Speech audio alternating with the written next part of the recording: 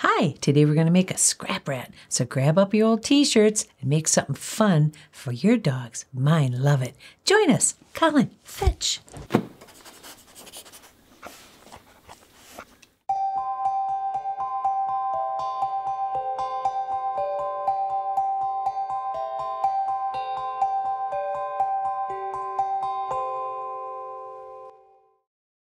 Hi, this is Tweek. A friend of mine who's really into quilting had a bunch of scraps she said she wanted to get rid of, and I went, ooh, me, give them to me, because I can take those 100% cotton fabric scraps and turn them into a safe dog toy, which I call a scrap rat. What's nice about the scrap rats is not only are they 100% cotton, there are no fillers, there's no squeakies or anything to get in the way of what the dog may or may not ingest, and they're washable. So they can slobber all over it, and you throw it in the wash and it comes out perfect.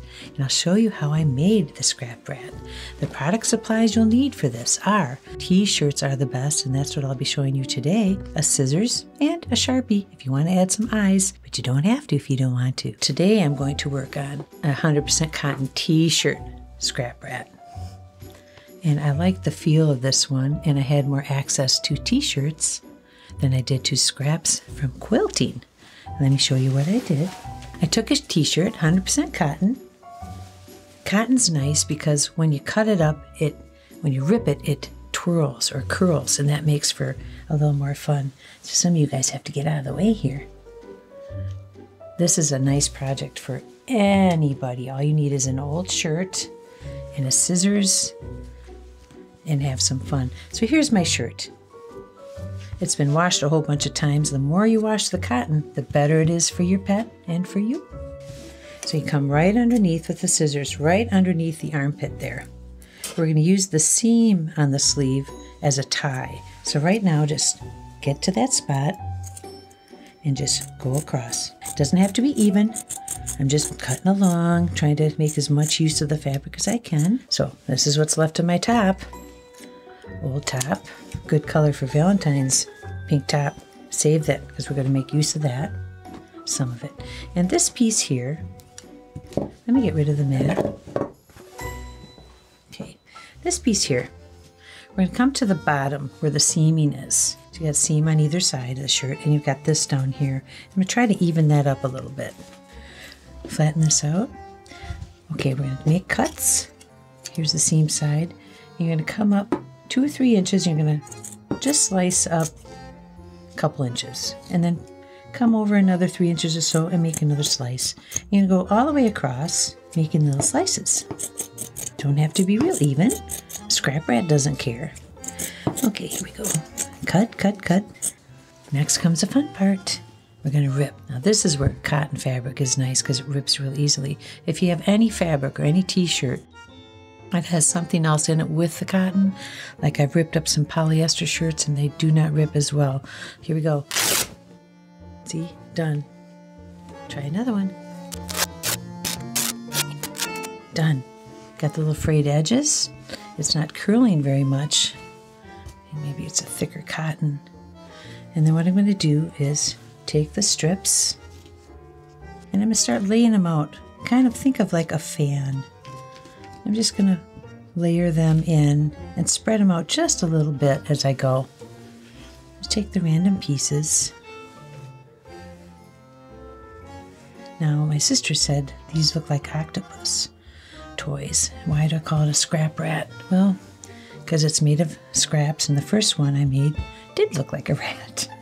So as I lay out these pieces of t-shirt material, I think back to my friend who gave me a bunch of quilting scraps. And I took those scraps and made my very first scrap rat, which went to my sister, who gave it to little Miss Sadie. Sadie has not let go of that thing. Has been in the wash once, and Sadie loves her scrap rat.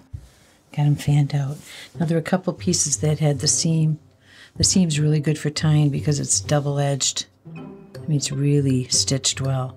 So I'm going to take advantage of that and pull a little more of the fabric away from it, just to neaten it up a little bit.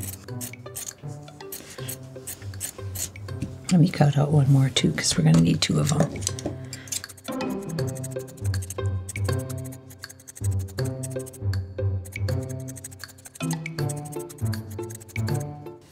we got one more. Did I put that down? Oops.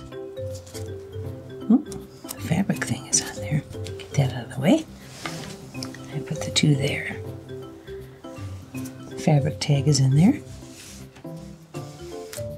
Okay, I've got my two seam pieces for ties. And that little extra tendril that was by the seam, I'm just going to make use of that and put it in the pile. So I've got this fanned out. What I'm going to do now is just come to this end and just pull it up and kind of give it a little squeeze. So you're bringing them all together. And then I'm going to put one of these ties up here at the top. And I know it's not all even. That's all right. I'm going to come a couple inches from the top, and I'm going to use this thicker part of the seam and pull as tight as you can. Tight as you can. Flip it over, come back over, and do the same. I'm going to go back and forth till I run out of material. I'm trying to make as tight a knot there as I can. So I've gone around twice. I'm going to come back and just make knots. The rest of the scrap rad is all about knotting. Don't have to, you can braid if you want, but knotting to me is just so much easier. Okay, got a little bit of edge. Cut some off. Now that is going to represent the top or the hair of the scrap rad. Quite a wild hairdo. Now we're going to take this part, give it a little bit of shake, and I'm going to come in a couple inches down. I'm going to make the head. Here again, I'm using the fabric that came out of the seam. Give it a really good pull. This is why you like those seams, because you can really torque on that and make it strong knot. Come again. And flip over again. I'm thinking about the doggie that's going to be tugging on this, and I want to try to make it as tight as I can. Okay, I can do one more.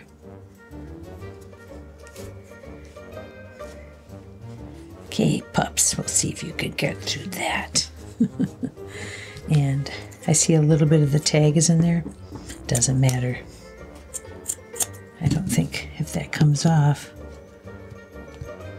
Oh, it's going to come off. Okay. And one less thing for the doggie to pull off, right?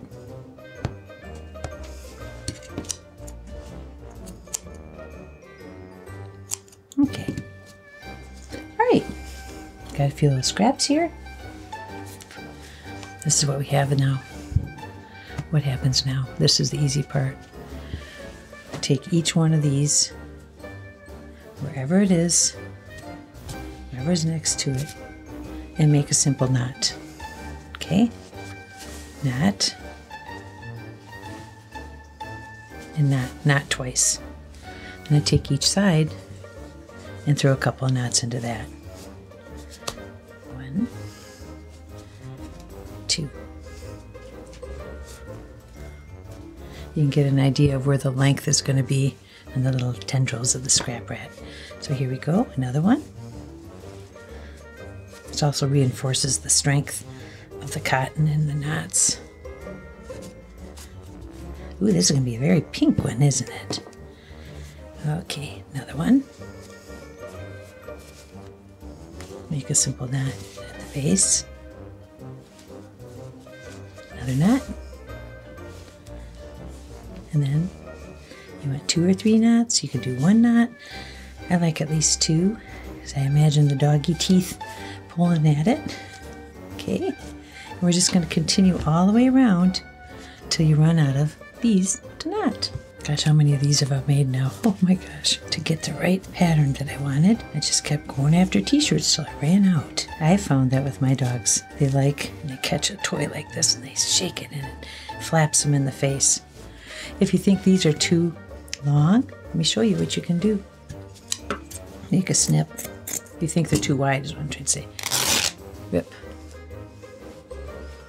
See, these are so versatile. You can, any way you want to go with different fabrics. I mean the different patterns make these more interesting. So I just made the thinner tendril.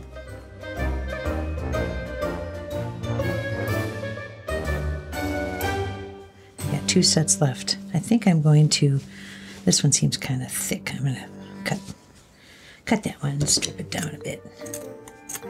So easy, look at that. Look at, whoop.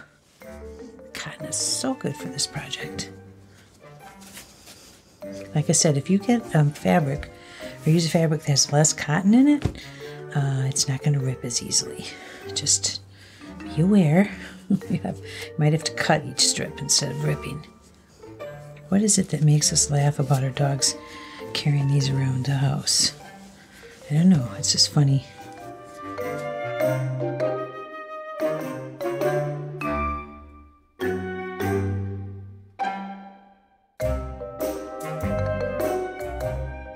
Okay, so there's that. What do you think so far? There's control on it. They can do whatever they want. It's fun. I want to do a little more to it. One more thing. I want to make this look more wacky up here. Actually, it looks kind of like a flower, doesn't it? But I don't see much fun in that. I'm going to shred it up a little more. That'll make it even more wacky, huh? It's kind of fun. Reminds me of a carrot top for some reason.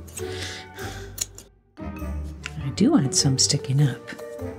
Just a little bit. Let me see. Okay, is that how I want it to be? Now I want to shorten it up a little bit. Don't ask me why. I'm just rolling with it here. I need a bit of a haircut. Come around. Don't cut my tendrils. A little more off this side. Oh. What do you think? Crazy? Now what I do to finish this off is to look for a flat spot, which I would come in right in here. And I'm just going to take a Sharpie and put 2 eyeballs, just for my own fun here. It may wear off after a few washings. Is that how we like? And then I'm going to put a little smiley face, because what toy doesn't like to be chewed on? Happy, happy little face. Oh. She's worried she's going to get chewed on. My scrap rat is, I think, completed. What do you think? Now, depending on the fabric you use, cotton is preferred, but different cotton shirts I found behave differently. This one came out really curly. I didn't curl that. When I pulled the fabric, it did that on its own. I loved it. So when you pick your shirt and you start making your scrap rat, it's going to have a personality all its own. Your dog is going to love all of them. Slobbering all over? Yes, they will. They all turn out differently, but they're all going to be a fave for your pup. So if you like what you've seen here today, give us a like, subscribe to our channel, and ring the bell so you know when our next episode is coming up. Until then, treat your pup to a scrap rat. You won't regret it, and they're going to love it. See you again.